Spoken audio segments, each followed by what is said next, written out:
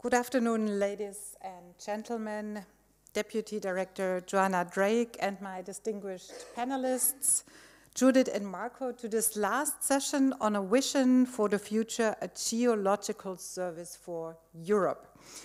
Many thanks to EuroGeoSurveys for inviting me and for organizing this fantastic birthday conference. And of course, first of all, congratulations to your 50th anniversary. My best wishes for many, many more decades to come. We will need your expertise, your dedication, and your commitment to help us, politicians like me, governmental bodies, industry, and also the public, very important. To understand the many aspects of geoscience is crucial for our European policies and ultimately for our future. And understanding the impact of political proposals and actions in the field of mineral resources will be more important than ever. We need much more regular and structured exchanges between the two worlds, I think. In my role as the European Parliament's rapporteur on critical raw materials, I'm very happy that you invited me to moderate this panel today, because we are indeed urgently in need for a vision for the future.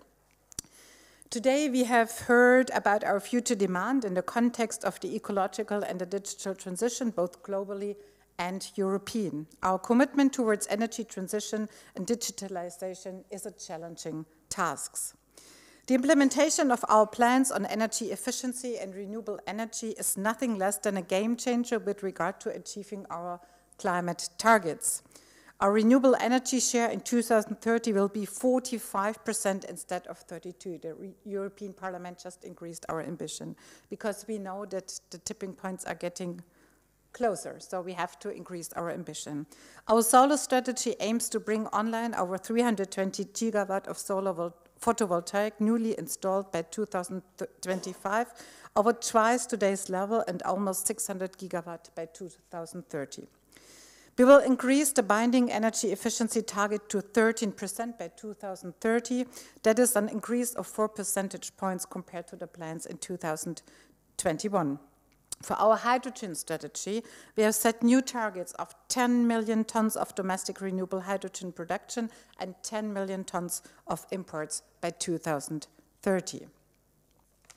And when we talk about renewable energies, about solar panels and windmills, about hydrogen electrolyzers and digital energy efficiency solutions, I talk, of course, about precious minerals and metals, lithium, nickel, cobalt, rare earth, iridium, platinum. I have to admit my work on the critical raw materials was like a brainwash to me. I started to see the materials in every product.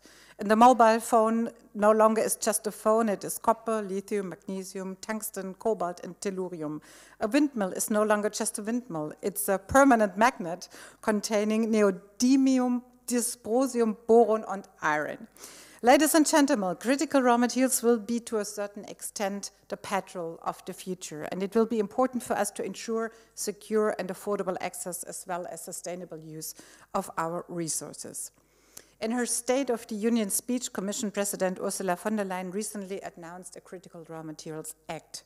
In preparation for the legislation to be proposed in March next year, the EU Commission is currently publicly consulting on what we need to take care of. Parts of the consultation refer to research and innovation, monitoring, governance, and coordination, as well as international partnerships. To close material loops, we need to ensure that we build up strong secondary markets, with recycling being the superstar of our efforts. At the same time, we know from scientific research that recycling will only kick in the medium to long term. So in the meantime, we need to enhance our efforts on sustainable mining, also domestically, both inside and outside the EU. We need to define our demands and needs and identify the projects in need. I wish we would learn from the energy sector. How can we prioritize these strategically relevant projects, and how can we profit from fast permitting and from access to funding? At the same time, these projects need to showcase our technological expertise and our ability to diligently balance both the EU's increased need for sustainably sourced critical raw materials and the need to protect nature and biodiversity. In this context, we have the great chance to implement the Green Deal in the way it was envisaged, namely as an opportunity to transform the mining sector, an opportunity to lead by excellence in technology and innovation and to export this excellence in other parts of the world, and an opportunity to maintain and create future-proof jobs and bring value chains back to Europe. I'm sure that we will hear more about it from Judith in her intervention. Ladies and gentlemen, the starting point is far from optimal. Our dependencies from only a few countries and companies in the supply of the materials in need is putting at risk our climate agenda. Supply chain disruptions and fierce global competition provide additional pressure. We have to diversify and we have to be fast. Obviously, geoscience will play an important role in our endeavor to ensure secure and affordable supply of materials. In the action plan of the Commission, we can read about the link to the obvious Earth observation programs and remote sensing which are needed. And there will be many more other links to the work of your expert groups, mineral resources, marine geology, geoheritage, water resources, and international cooperation, to name just some examples. For primary materials, we need to know where the deposits are. We need to understand the quality of the ground and the rock, and we need to be best in class in extracting them in a sustainable, least invasive way. For strong secondary materials, we need to understand and manage the challenges of recycling. Knowledge of material sources and flows, as well as the development of recovery processes, will be key. Last but not least, we need to continue and strengthen our leadership in research and innovation. So I'm curious what Ms. Drake will tell us in a minute on the Commission's ambitions and visions in this field. My political group, the European People's Party, is a strong believer in science-based decision-making and technological neutrality.